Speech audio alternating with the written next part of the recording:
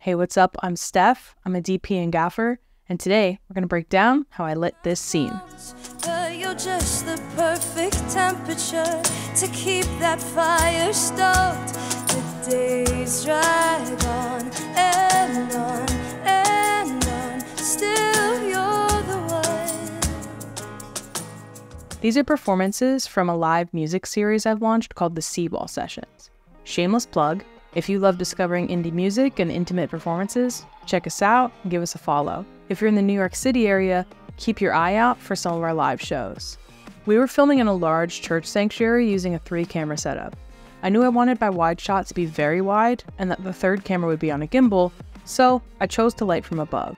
We had a balcony that we could access, so we rigged a 600C and a light dome 150 on an Avenger boom arm.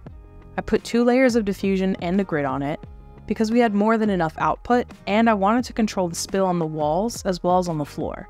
We set this light as well as our cameras to 4500 Kelvin. We blacked out all but 2 windows in the space because we knew we were going to catch those in the gimbal shot. I wanted those windows to read a bit colder and for the candles and fairy lights in the space to read warmer, hence how I landed at 4500 Kelvin. The next light we set was the stained glass in the back.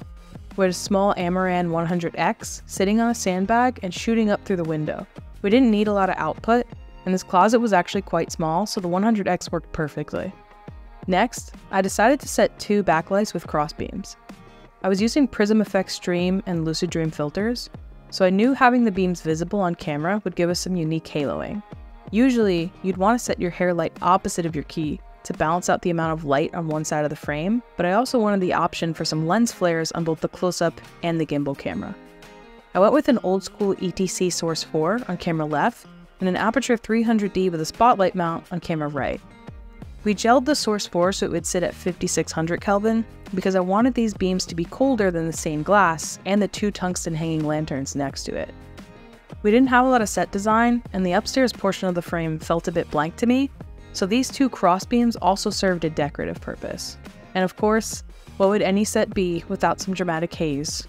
Important note though, we went light on the haze because I was already using the Dream filters, which lifts a lot of contrast from the image. If you're ever using similar filters like Black Promise, Glimmer Glass, or Hollywood Black Magic, you want to be cautious not to overdo it with additional haze. This can introduce noise and grain into your image, as well as rip all the contrast out of it if you're not careful. And here's a snippet of our final video. Days drag on and you're replaced with someone.